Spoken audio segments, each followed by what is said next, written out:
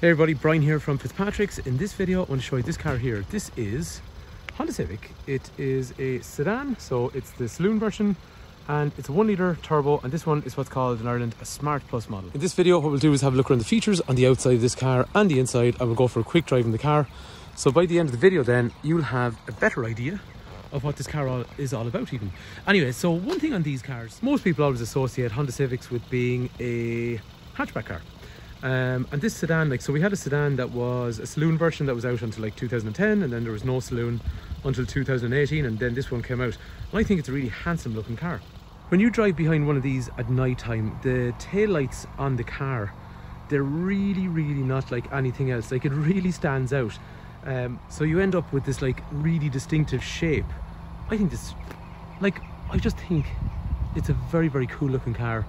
It's kind of hard to sort of get it across in the pictures, but next time you're on the road and you see those kind of taillights, like even the hatchback had those nice taillights, right, fine. So you get those taillights, big LEDs along through there, but there's just something about them when you're driving behind them at night time, and there's certain angles you get on the back of them. They're just a really distinctive shape. And I love like the way the side runners even are just on the side there, make the car look a little bit wider. I think it's an awesome looking car. So this one then has a Smart Plus specification. The one thing, if you're looking at like hatchbacks and saloons as well, so what I'd say to you on the saloon is you get a silver wheel instead of a black wheel, you get chrome door handles instead of colour coded, you get the window chrome up high, and then you'll see at the front of the car we also have chrome on the nose, so that kind of makes it more distinctive than its hatchback looking counterpart. But it looks like quite a long vehicle, and again a nice sporty distinctive looking shape. I think that looks really well. This is a polished metal grey, which is definitely one of the nicest colours in the Civic.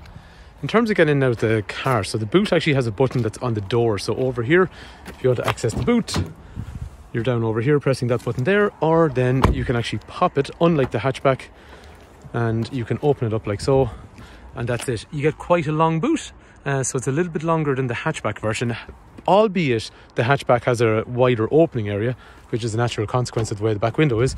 But also on those, if I pull them, what's neat about these is you can still actually drop the seats forward, unlike a lot of saloon cars. So it just still gives you that little bit of extra versatility, just like what we've seen in the hatchback already, but you still get that kind of pretty cool, and in my opinion, as you've heard me talk about already, distinctive shape.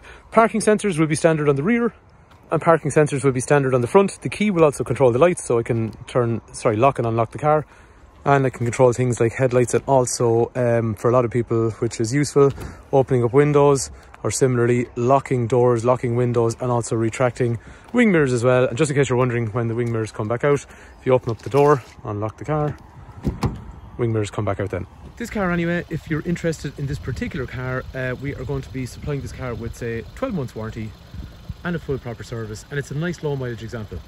So I think what we'll do next, we'll go some of the features that are on the inside of the car, and then we'll also go for a drive in the car. I am a bit of a fan of the chrome on this. Actually on the hatchback, weirdly enough, I prefer no chrome, but on the saloons I really like the chrome. So the big chrome nose, it kind of makes it more distinctive. See, the saloon's a bit more of a reserved car than the hatchback counterpart, so it was a kind of, for someone that didn't really like, the hatchback's very loud and very aggressive, and the saloon was maybe for somebody that didn't want that sort of level of kind of standing out, a bit more subdued. But I like the way the wheels are diamond cut as well, so they're shiny and reflective. Now I apologise, the car needs to be clean still. It's come in, we're kind of in the middle of servicing and cleaning it, but I like the way then the chrome on the door handles matches the wheels, which matches the grille. Anyway, let's have a look inside. So in terms of the rear, there's privacy glass, which is not standard on these cars, so that's been specified on it. That's usually something that comes with them. 3 head restraints, 3 3-point safety belts, armrest in through the centre. Again, this is a nice low mileage example. Child locks in through here, electric through windows over through there.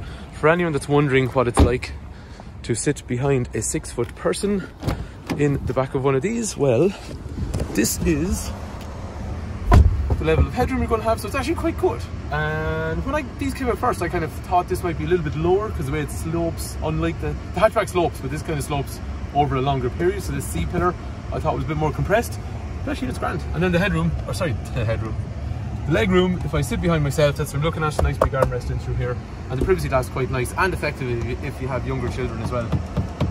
And the child locks on. In the front then, so yeah, apologise, normally I'd have them clean, but we're just a little bit behind at the moment. I'm going to turn it off because it's making noise. Fine. USB connector, storage, drinks holder, which nobody ever seems to do, but like it's actually 2 drinks holders. I don't think a lot of people cop that. Down through here then, starting croaky today. Down through here then, the gearbox is super nice. You'll see that when we're driving the car. Parking sensors front and rear we talked about. Reverse camera in through there with dynamic guidelines and different settings as to what way you want it. Automatic park brake. Eco mode to reduce how aggressive the cruise control and air conditioning is. They're nice aluminium pedals on it, so they're nice to use. Seat I'm in obviously is height adjustable, so it goes up and down and in and out. And then there's lumbar support for my lower back. And then after that, there is rake reach steering, so I can go in and out and also up and down as well. Over here then is going to be things like Apple CarPlay and Android Auto. So it actually has built-in Garmin, to be fair, from the factory, but most people then choose to use things like Apple CarPlay and Android Auto. It's quite, simple and straightforward. Find climate, you press the button here, it's touch and swipe. Driver side, passenger side. Down to here then, a bit of storage, and you can pull wires out through there to meet your phone, and they will connect back here into HDMI, USB and 12-volt power as well. This is things like average speed, fuel efficiency, next service due, all that kind of information is in through there on the car. And then after, like, fuel efficiency, fine. The other thing I was going to say to you then is, this is cruise control. So you can say a couple of things actually. You can see the buttons changing there. I can have cruise control to say, how far do I want to stay behind the car in front? I can have lane centering, so it keeps me dedicated right in between the white lines. Or I can just turn that off and I can have a lane departure, which warns me just as I leave a lane. That's collision mitigation, so under 30 kilometers an hour, the car's going to try and stop if you don't stop in time. So if something stops in front of you, you don't touch the brake pedal, the car's going to try and stop you to avoid you having the accident. And it's actually quite cool, it works really well. The engine itself then is a 1 litre VTEC Turbo charged engine, so 124 horsepower. Nice sound off it actually if you listen to it accelerating. The gear changes are really nice in these cars as well, so the shift really nice. Like, that's not just me, like read any review in a Honda Civic Generation 10. Everyone always says the gearbox is really nice on them. And they sit in the back road really nice too. They have independent rear suspension, so previous models before, the older ones had these solid beams in the back and it was a bit of a different ride.